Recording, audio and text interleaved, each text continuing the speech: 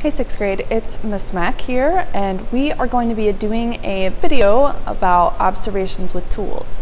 During this video, let's remember that Miss Mac is a teacher and not a YouTuber, so try to cut me some slack, but let's follow along with the video and make sure that you're doing what I tell you to do so that you get enough practice in with the tool that we're going to be using in this video.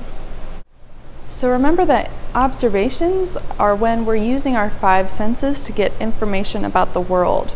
We're going to start off with our observations with sentences like I see, or I hear, I feel, those sorts of things. And because we're using tools today, we're going to use this I see a lot.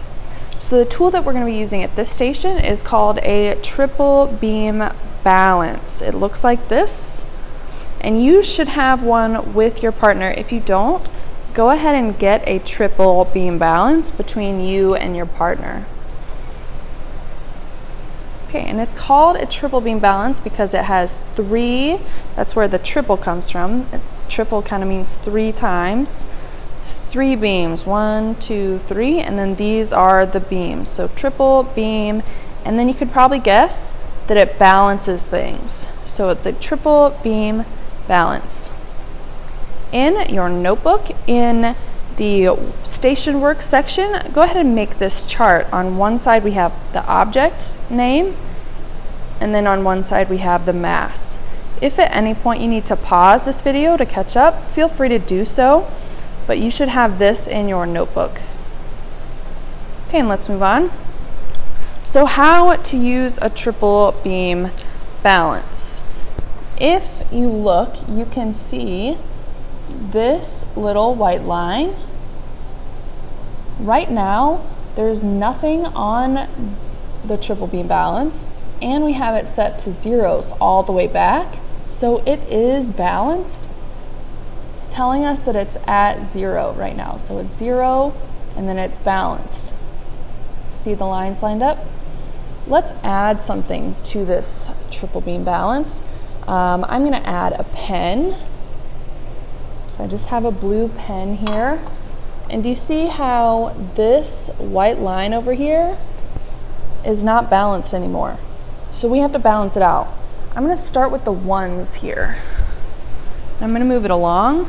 I'm going to move it up to 1 gram, 2 grams. See, it's not moving over here, so I'm going to push it up more, maybe to 3. It's not moving. Let's just skip to maybe like 5. Ooh, do you see? I went too far, so I have to go back. Let's go to 4.5 maybe. I'm gonna let it balance a little bit. That's really close.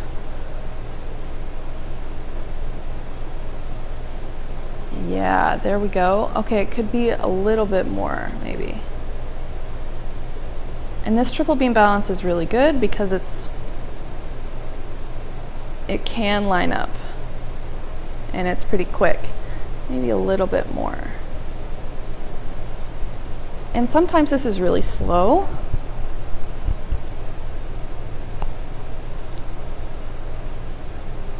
Okay. Let's go back to 4.5.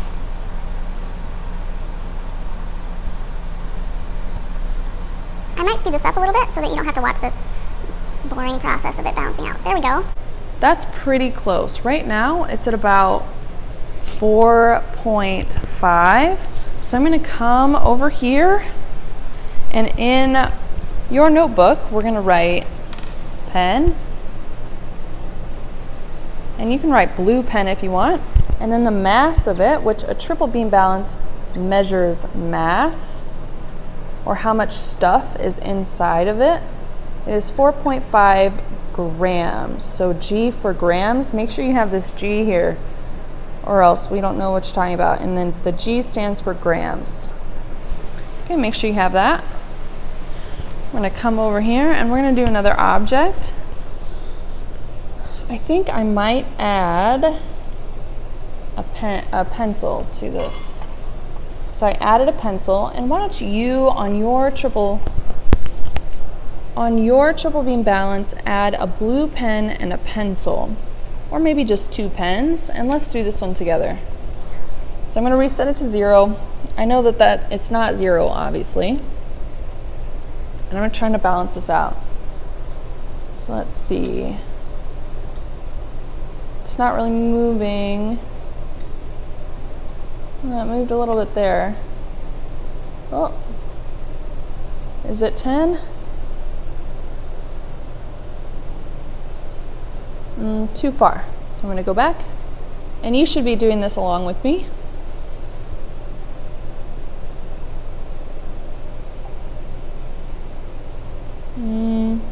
Not quite far enough. So let's go 9.5. Sometimes this is really slow.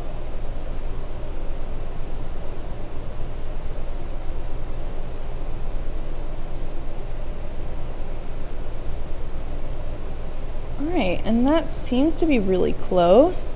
So let's put 9.5. I'm going to set this back to 0.